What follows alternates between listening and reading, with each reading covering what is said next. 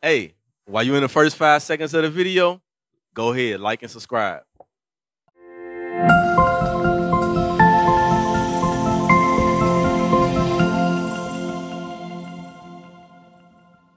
We got to heal our minds of our people, because our people have been taught that this is Jesus Christ. Right. And with this image come lies. With this image come Christianity. With this image comes Christmas, Thanksgiving, New Year's Day. But when in fact you can't find none of these things in the Bible. Because I asked you, do you believe in Jesus? Did Jesus Christ celebrate Christmas? Did Jesus Christ celebrate New Year's? So why are we doing it then? Why do we do it as a people when you stated that you believe in Christ? So if you believe in Christ, you should ought to walk like Christ.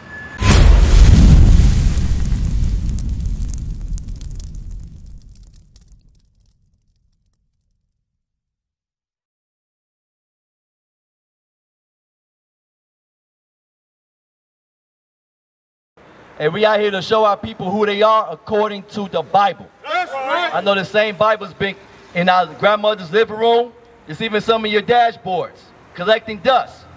But when we go take the time to read what's in the book, you know why? Because we don't know that this Bible is our history book. That's right. This Bible is about us.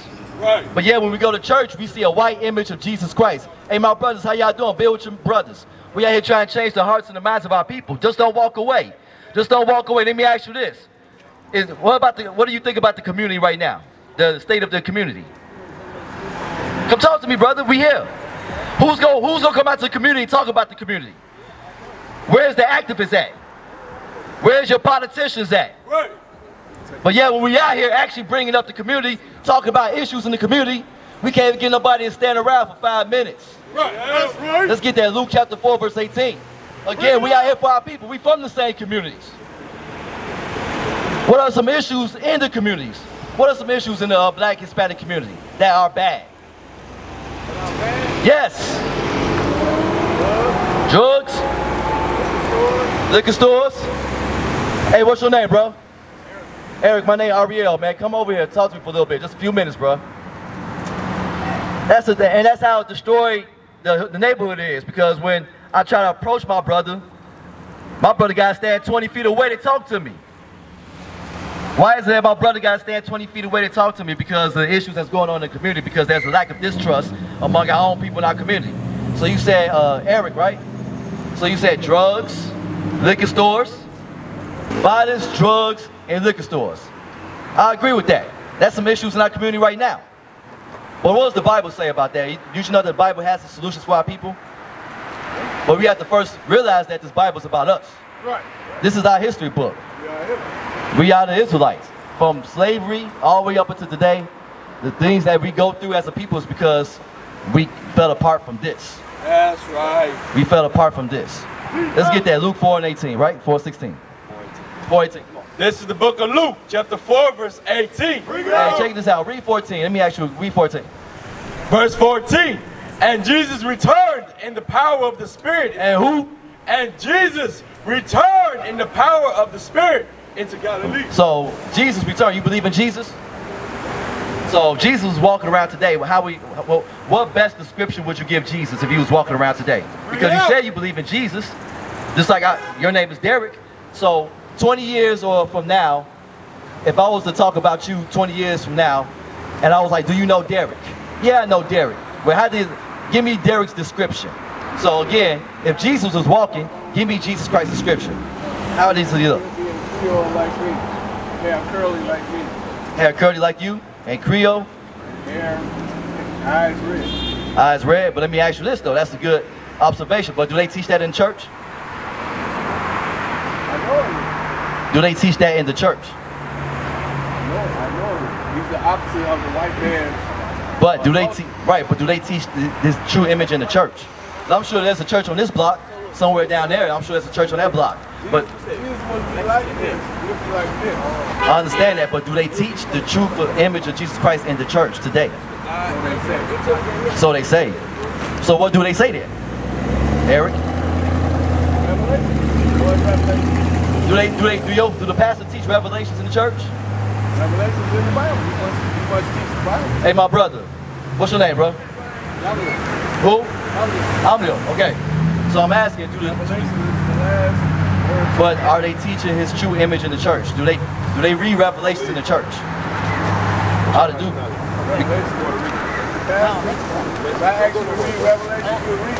I'm gonna read it, but I'm asking, do the pastors teach that? Yeah, because how do we get this image right here then? How do we get this then? If they teach, if they teach that it's the right image, then how do we get this image? How do we get this image? If the pastors and the churches are telling the truth, how do we get this? Think about that. Think about that. Now read that. Let's go to the Bible now. Verse 18.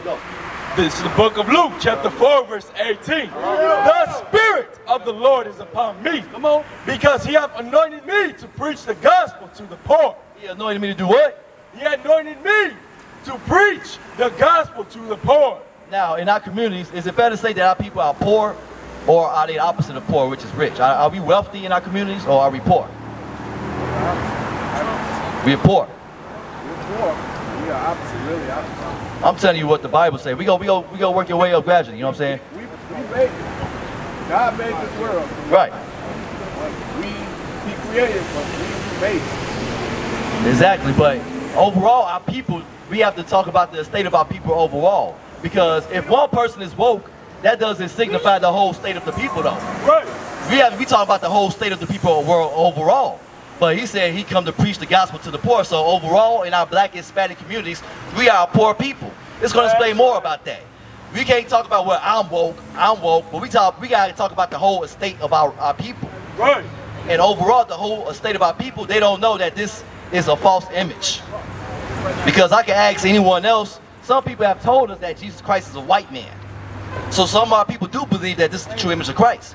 You might know the truth, but overall, our people don't know the truth, overall as a whole. And that's why we out here for, to preach the gospel to the poor. Read on. He hath sent me. Where you going? Where you going, brother? I gotta go. I'm on time, bro. You on the time limit? You gotta move. Hey, hit this verse. Hit this verse before you go. Hit this verse. He hath sent me to heal the brokenhearted. So we out here to heal our people. We got to heal our minds of our people. Because our people have been taught that this is Jesus Christ. Right. And with this image come lies. With this image come Christianity.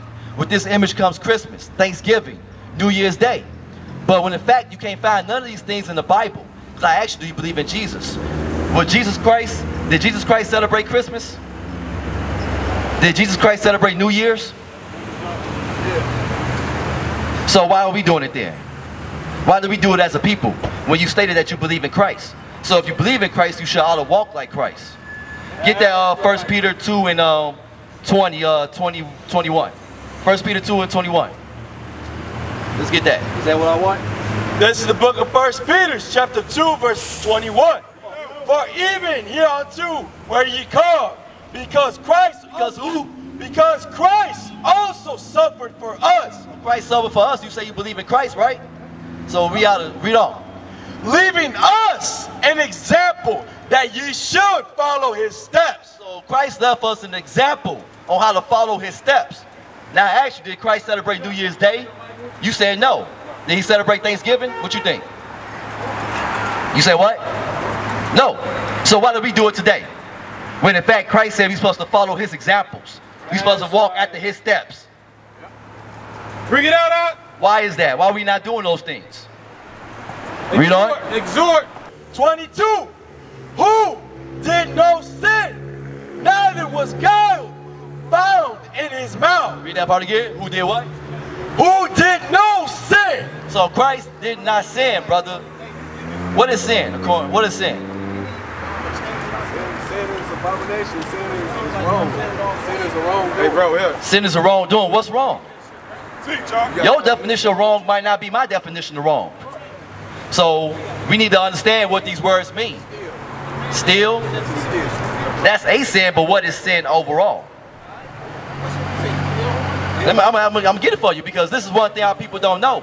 Because you say you believe in Christ, and Christ said that we should walk after his steps. Right. No, it's not. Christ is one. Allah and Buddha, those are different gods. And that's where we went off at, worshiping these other gods. Right. And that's how we got Christmas today, because we associate Jesus Christ with Christmas. So if they say Jesus Christ was born on Christmas, how do we get Santa Claus? I'm going to ask again. So, they say Jesus Christ was born on Christmas, right? So, where does Santa Claus fall in at? Because Santa Claus is associated with Christmas, right? Right. So, what does Santa Claus have to do with Christmas? I'm going to tell you, not a damn thing. So, again, you cannot associate Buddha, you cannot associate Allah with the Christ of this Bible.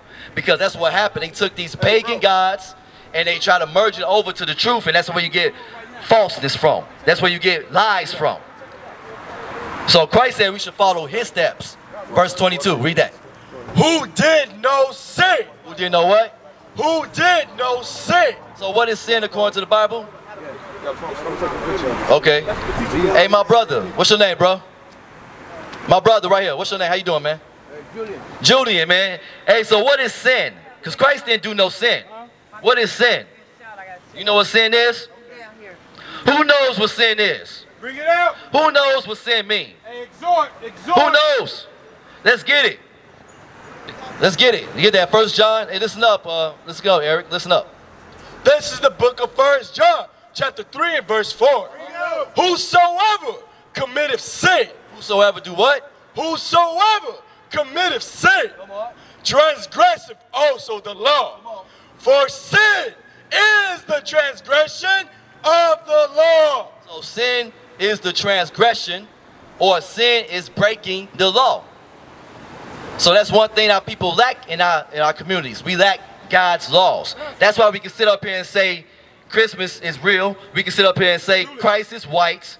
That's why we can sit up here and say, celebrate Thanksgiving, because we have forsaken God's laws. Bring it out. So go back to Luke chapter 4. Let's go back to Luke. Hey, my brother, come back, bro. That's what's going on in our communities, right? Because, like you said, Eric, we have crime, we have liquor stores, and what else we have? We have crime, liquor stores, and murder in our community, right?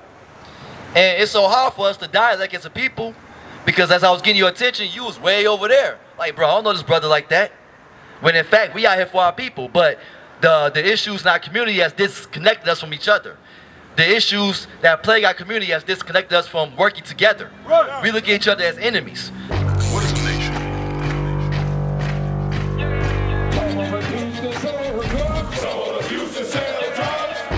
Nation is men leading by example.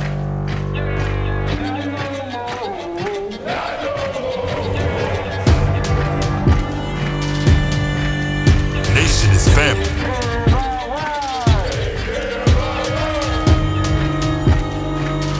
Nation is community. Nation is children with role models.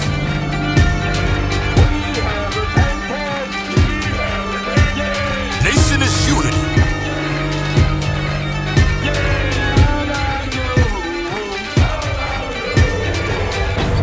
Nation is you. And finally, my brethren, be strong.